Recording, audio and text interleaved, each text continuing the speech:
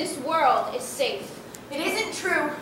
It is. One day, Alcyone had heard that Ceyx had ordered his ship to be made ready for a sea voyage, to visit a far-off oracle. How can you leave me alone? I'll pine in your absence. Over land, it's a long and arduous trip, but I'd still prefer that to a voyage by sea, which I fear, for my father's winds are wild and savage. You think as his son-in-law you may get some special treatment. Not so. Once they've escaped my father's cave, those winds are wild and beyond anyone's control. As a girl, I've watched them come home, exhausted and spent, and learned to fear them then. Now I am petrified. Surely, she said, if you die, my life is over, and I shall be cursed with every reluctant breath I draw. My love, I hate to choose between my journey and you, but how can I live this way? Stranded, on shore, afraid, domesticated, diminished, a kind of lapdog. Take me with you at least, and we'll meet the storms together, which I fear much less than to be left a widow. In 2 months' time, No, I'll be back. I fear you won't. In 2 months' time. I know you won't! For that short time you can be brave and endure the trial of waiting. She was hardly consoled. She saw she could not hold out any longer in the face of his resolve. She allowed herself to be soothed and consented to his going. There were no more details left to be checked, no last-minute changes to make, and the men, arranged on their benches, were ready to row and go. He boarded and gave the sign, and then he turned to wave at her. She waved at him, while the ribbon of black water widened between the ship and the shore. She gazed at him until he was no longer distinguishable, but still she could see the ship, and she narrowed her eyes to the horizon and watched it as it receded to a smaller and smaller object. And then the whole hull was gone. Only the sails remained. And then they, too, disappeared. She gazed still at the empty and desolate blue, and then went to her empty bedroom to lie on the huge and vacant bed and give herself over to weeping. The vessel cleared the harbor and caught the freshening wind, which set the rigging to singing and slapping against the spars. I ordered the rowers to ship their oars, and the sailors to make the yards and set sail. Our ship ran before the wind.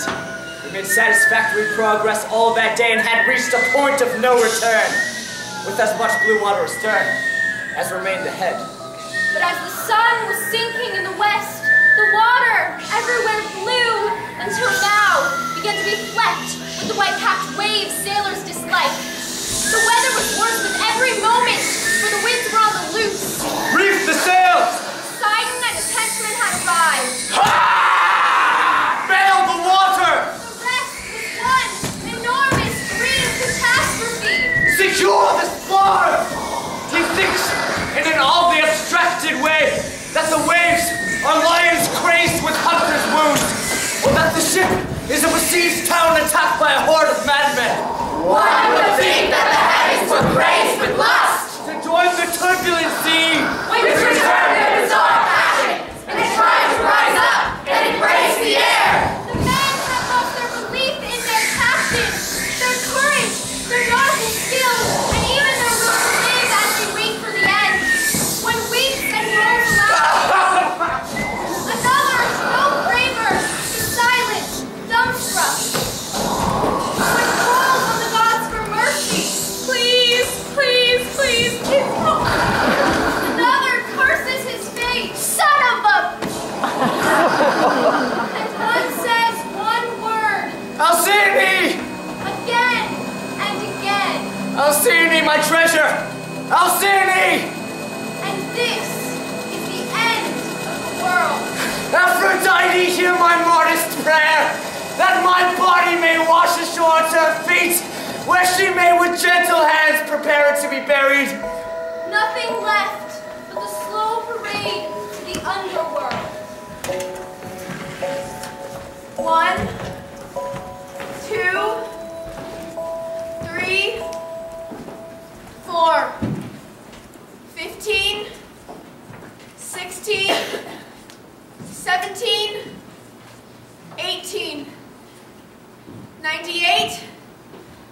99, 100.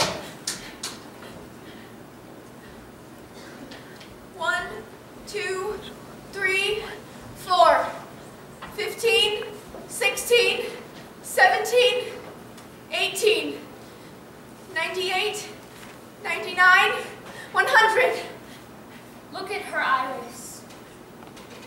She's moved her vigil down to the shore, and now she's sleeping there. 98, 99, 100. CX! Come home! I'm nearer now. I'm sleeping on the shore. It's not so far until you see me. This can't go on forever. Go to the house of sleep and arrange a nighttime visitation. A dream that might show our Alcyone the sorry truth. Yes, Aphrodite. Far off, in the remotest Campania, beyond where the Cimmerians live in their dark and gloomy caves, is a deeper and even darker grotto, the home of sleep. In this place, the sun never can, even at midday, penetrate with the faintest beams. In that cloudy twilight, no rooster dares disturb the silence with his rude crowing. No dog or nervous goose gives voice to challenge the passing stranger. Not even branches sigh in occasional passing breezes, but an almost total silence fills the air.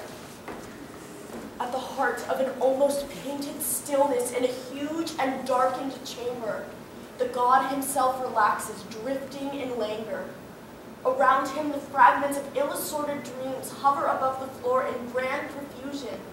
Like leaves, the trees have let go to float through the air and fall in their gorgeous billows below. Hello? Into this strange and breathless place, Iris the Rainbow intrudes. Oh, somnolent one! Oh, somnolent one! Wake up! What? My Alyssa of all gods, soother of souls and healer of wearied and pain-racked bodies and minds. Iris, let me rest for a moment. Iris, tell me, what do you want? Devise, if you can, some form to resemble King Ceyx, and send it down in a dream to his wife, Queen Alcyone. Let her know the news of the wreck of his ship and the death of the husband she loved so well. Sleep, do this for us. Can you?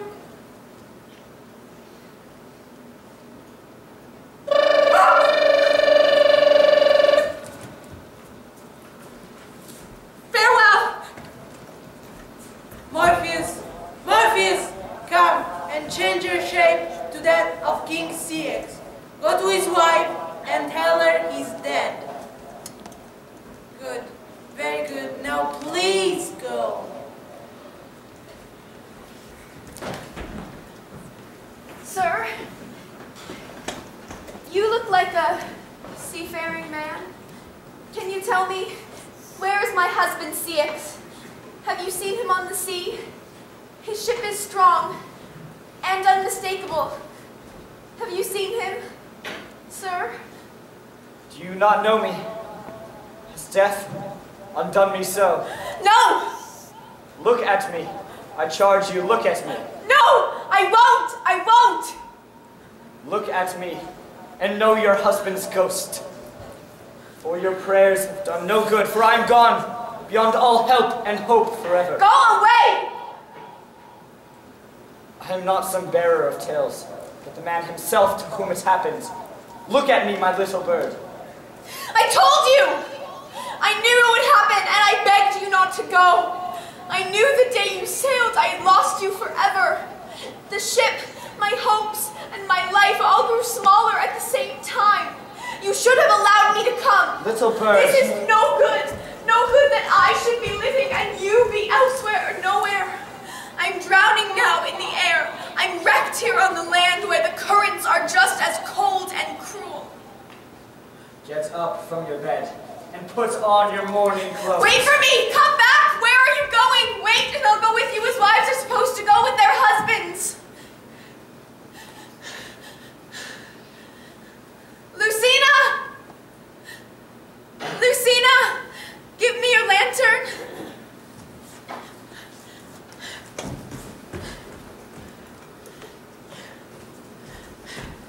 Ceyx!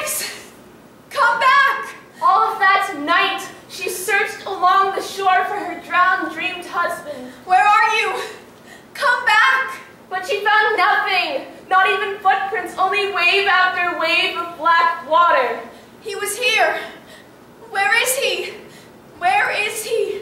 When morning came, she narrowed her eyes to the horizon and remembered how she had looked on that other day. She remembered his last kiss, the way he turned to the ship, could not bear it, and turned again to her. What is that out there? Oh, it's a man. Alas, poor sailor, for your wife, and... The gods are not altogether unkind. Some prayers are answered. Ceyx? Is this how you return to me? She began to run to him, but as she ran crying, a strange thing happened. By the time she had reached him, she was a bird. She tried to kiss him with her bill, and by some trick of the ocean's heaving, it seemed that he reached up to her in response. You ask, how could he have felt her kiss? But better ask, how could the gods not have felt it, seen this and not had compassion? For the dead body was changing, restored to life and renewed as another seabird. Together they still fly, just over the water's surface, and mate and rear their young. And for 7 days each winter, Alcyone broods on her nest that floats on the gentle waters. For Aeolus, her father, then keeps the wind short-reined. And every year gives 7 days of calm upon the ocean, the days we call the halcyon days.